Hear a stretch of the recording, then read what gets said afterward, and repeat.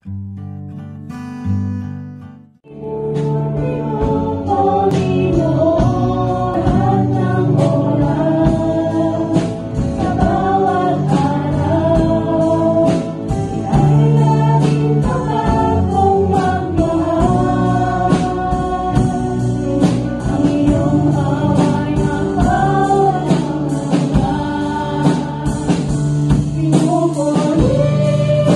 sinasamba.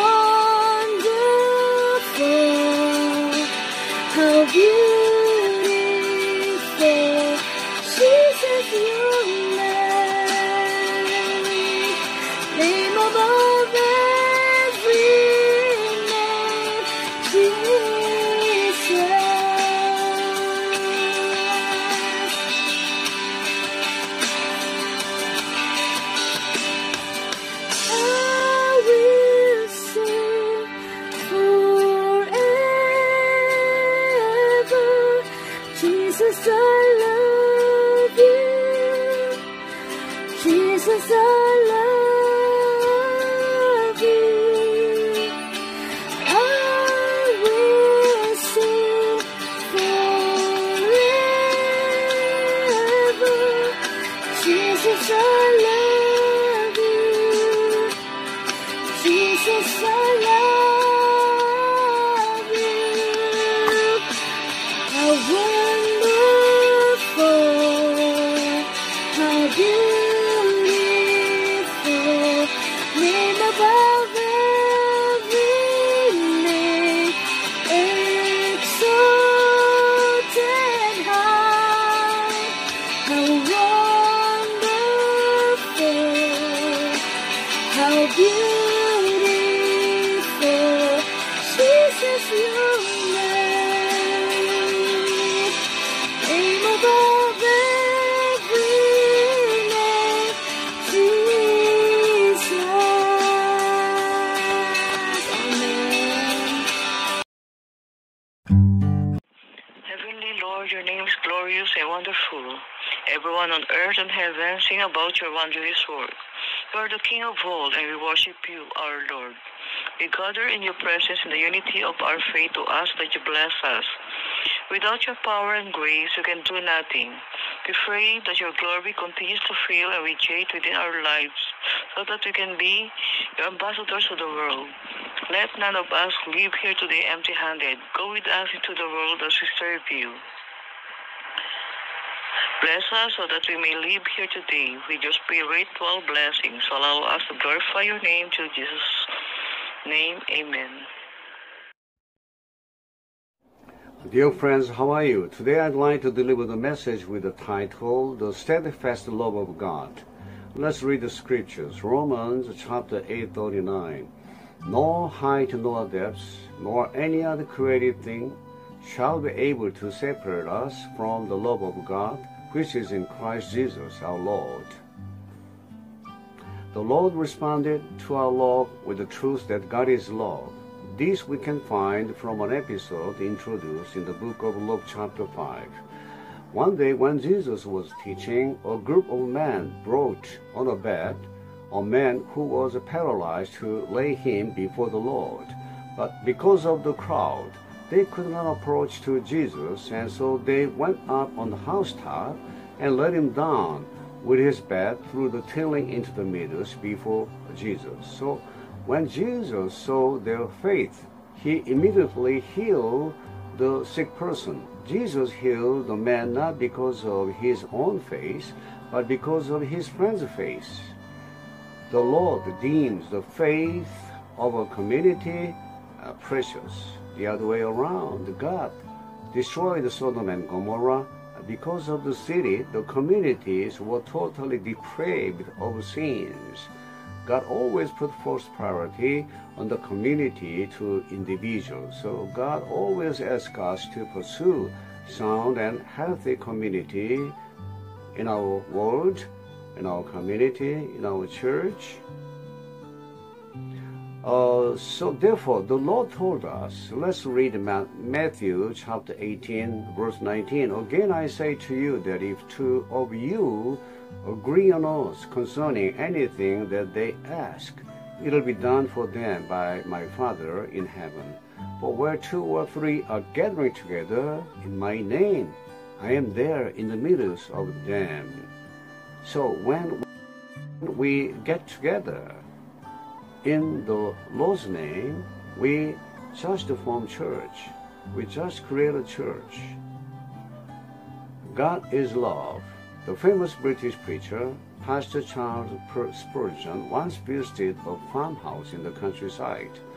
In the yard of the farmhouse, there stood one big weather vane. At the end of the vane, arrowhead pointing to the direction of the wind was swaying back and forth in the wind. Pastor Spurgeon was observing the scene with interest. He found the signboard was hung underneath the arrowhead. On the signboard, some letters were written.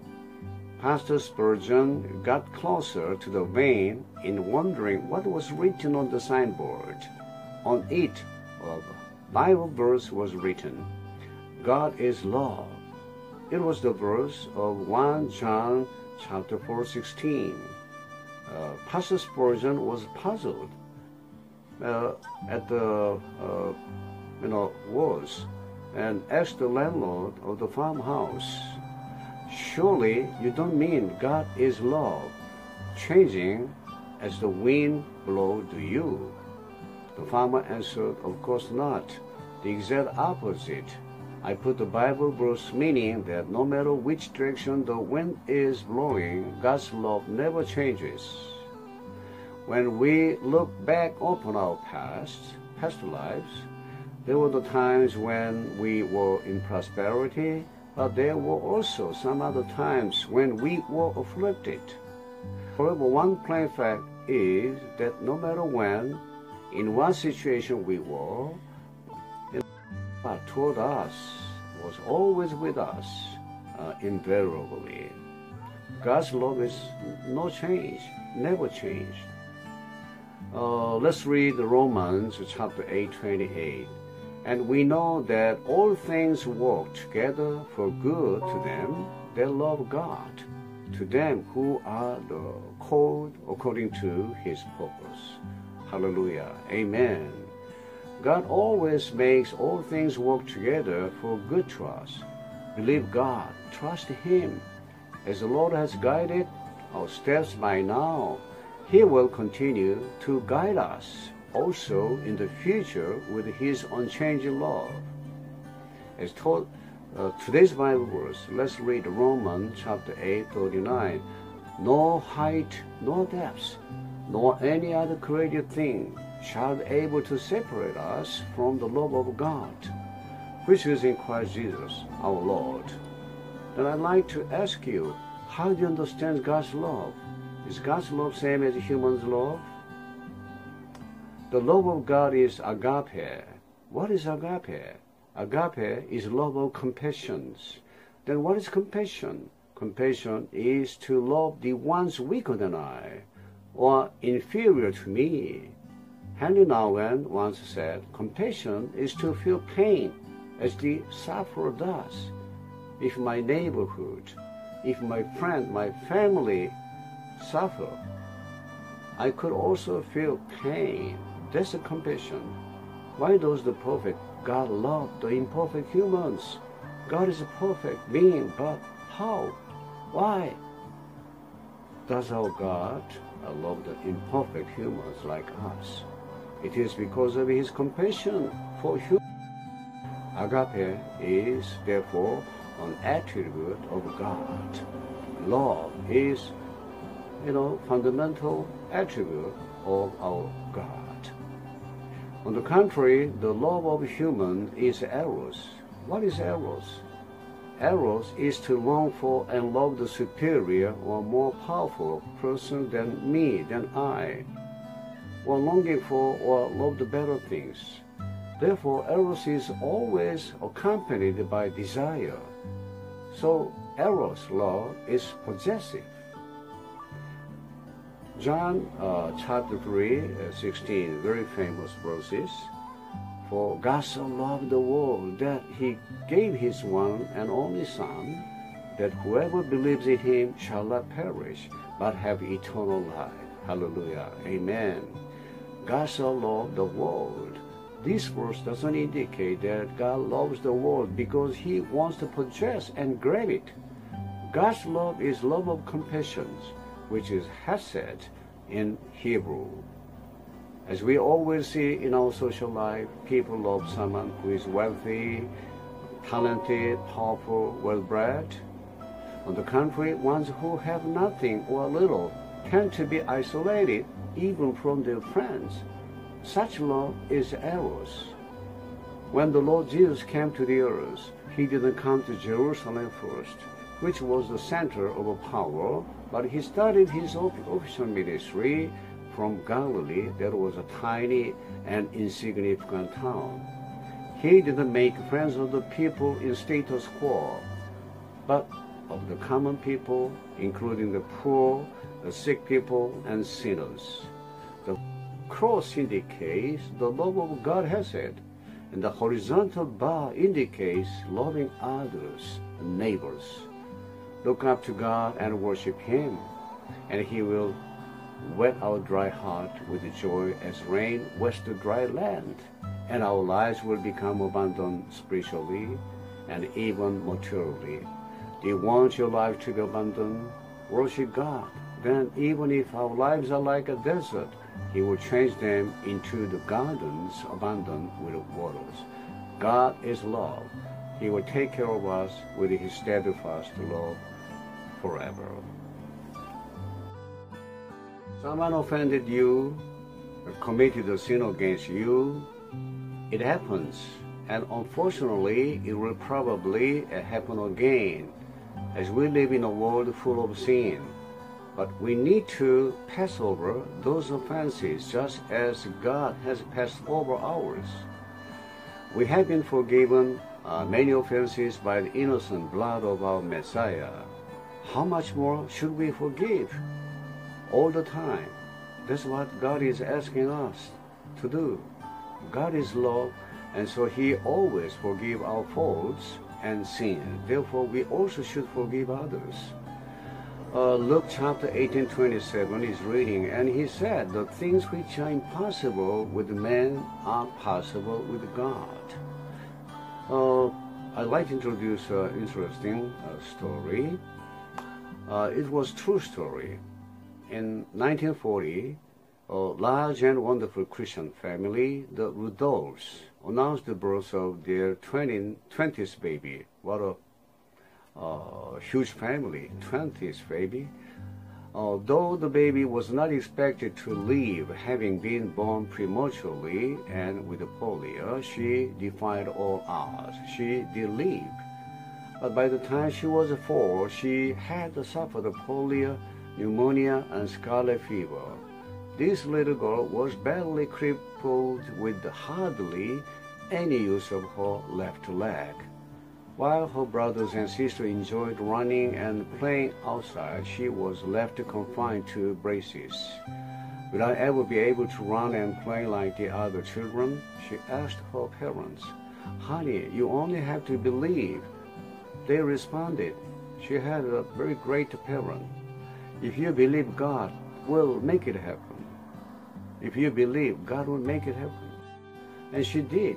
Now and again, she would practice walking without her braces with the aid of her siblings. On her 12th birthday, she surprised her parents and doctors by removing her braces and walking around the doctor's office unassisted. She never wore braces again. Her next goal was to play basketball. The coach only agreed to let her play as means of getting her older sister on the team. She was given an outdated uniform, but she was allowed to walk out with the other players. One day, she approached the coach and promised him if he would give her an extra 10 minutes of coaching each day, she would give him a world-class athlete. He laughed, but seeing she was serious, half-heartedly agreed. Before long, her determination paid off. She became one of the team's best players. Her team went to the state basketball championships. One of the referees noticed her exceptional ability. He asked if she had ever run track. She hadn't. He encouraged her to try it. So after the basketball season, she went up for track. She began winning races and earned a berth in the state championships. At the age of 16, she was one of the best young runners in the country. She went to the Olympics in Australia and won a bronze medal for anchoring the 400-meter relay team. 4 years later, in Rome, she won the 100-meter dash, the 200-meter dash, and anchored the winning 400-meter relay team, all in world record time. She received the prestigious Sullivan Award as the most outstanding amateur athlete in America. This is the amazing story of Wilma Rudolph, an Olympic gold medalist who believed the promise of God. Dear friends, we must never allow our circumstances to dictate what we can accomplish or who we can become. Let's believe the promise of God for our lives and be encouraged to move forward for Him. All things are possible to them that believe. Amen. Hallelujah.